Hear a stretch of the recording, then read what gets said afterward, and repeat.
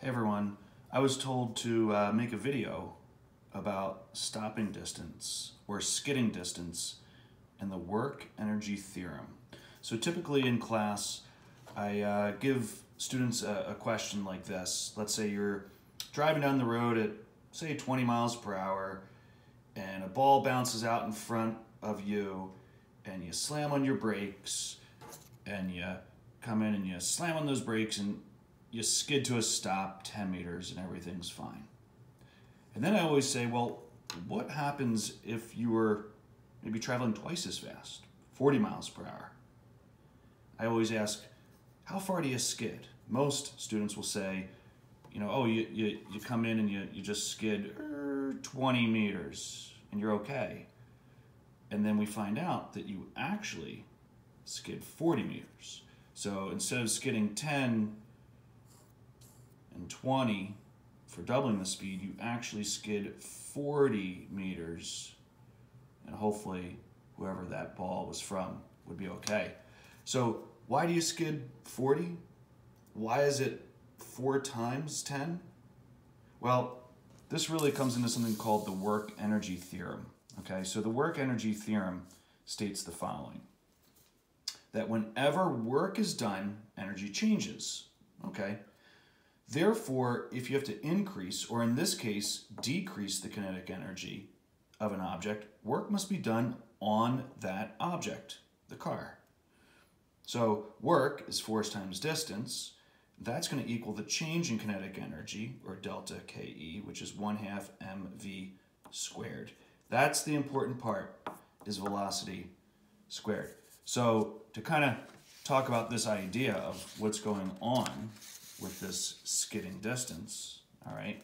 So when a car brakes, when a car slams on the brakes, the work is actually the friction force supplied by the brakes multiplied by the distance over which the friction force acts.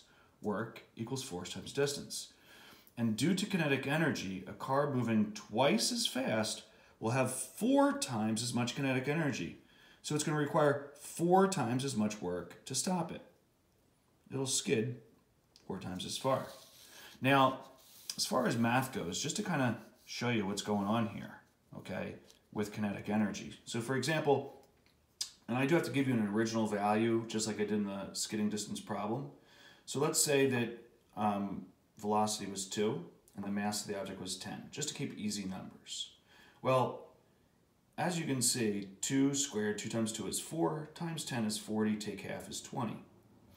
But if you double the speed, 2 to 4, 4 times 4 is 16, times 10, 160, take half is 180. You have just made your kinetic energy 4 times as much. What happens if it's 3 times as much? 6. 6 times 6, 36, times 10, 360, take half, 180. That's actually 9 times the amount of kinetic energy. That'd be 9 times the skidding distance. I always tell students this is the easiest way to look at it, all right, is just use the kinetic energy formula like this. And whatever the velocity is, or whatever the original value is, if you double it, then it's 2 times 2, be 4 times as much. 3 times 3, 9 times as much. So basically this times the original skidding distance. So going back to our original problem of our skidding distance problem, all you have to do is realize that since the velocity was twice as much, 2 times 2 is 4, so 10 times 4 would be the 40 meters. Hopefully this helps you out with stopping or skidding distance with kinetic energy.